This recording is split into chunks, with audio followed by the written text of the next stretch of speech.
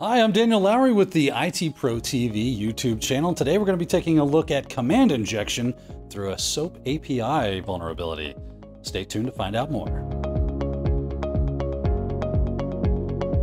So for me, one of the more interesting concepts and attacks that you will pull off as an ethical hacker or penetration tester is the idea of going after APIs. And this can be a SOAP API or a REST API, doesn't matter, super fun either way. Today I've got a SOAP API and we're going to use that SOAP API to actually gain access into the remote system using a command injection. So this ought to be a lot of fun. We're going to kind of chain two things together. The ultimate end result going to be system access for everyone. It'll be a great time had by all. So let's jump into the computer here. We are back here at Mozilla Day. It's a great little thing. And underneath their little options on the left-hand side, you have web services. The first one is SOAP. And then you have a couple of options that you go through. You have a test page, command injection, SQL injection, and username enumeration. Obviously, we are looking for command injection. So I'm going to hit DNS lookup here, which is what this tool does. And it takes us to the WSDL or WSDL file that basically defines how this system should work. So I can use this if I like, or if I want to view the file, I can click this link, and here is the XML structured language that basically controls how this application works. Now, this is where it gets fun. I have a lovely tool called Burp Sweep. If you've never heard of it before, you should totally check that out. We will use it extensively throughout PenTest Plus. So get familiar with that if you're going to join us for that fun series. And here you can see it is logging every website that I've been to. And specifically, we have these wonderful sites. That one having that XML, that WSDL file. So what I can do is I can actually take a look at that request. Let me grab this and pull it up here. And this is the request for that. You can see it right here, WSDL. Now, if I right click on this, I can go to extensions. I've downloaded the WSDLer application for, it's like a Burp Suite extension. It's free to use, so grab that and hit parse WSDL. Once it's done, I can go to the WSDLer and it will see it has this lookup function. Excellent. This is what I need. So this is how I can actually start to manipulate the information that's in that file, making requests that I want instead of the ones that they've designed for me to use. So I'm going to right click this, send this to the repeater, and under the repeater, I now have the ability to very simply and easy manipulate this request and see what it responds with.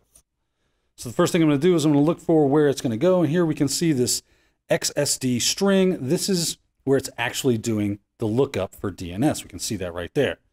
This is just a placeholder, so I'm going to erase that out of there. And I can put anything I like. So if I'm doing a DNS lookup, I can do something like 127.00.1 and hit enter. And it should be saved. And I can hit then send. And now I'm waiting. Now, since it's trying to do a DNS lookup, it's probably going to take a few seconds before it says, hey, I can't actually find that. And it should respond letting me know I was unable to contact any servers or something to that effect, because it's most likely just using the underlying operating system to perform that function. So if I move this over here a little bit so we can see this response that came back, I can see right there, connection timed out.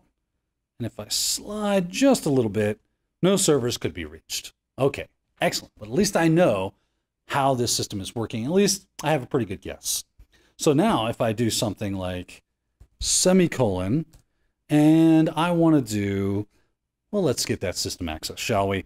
Let me set up what's called a listener with Netcat. Netcat's a really cool tool, excellent for doing pen testing, ethical hacking. You'll use it a lot. So again, get comfortable if you're not already, right?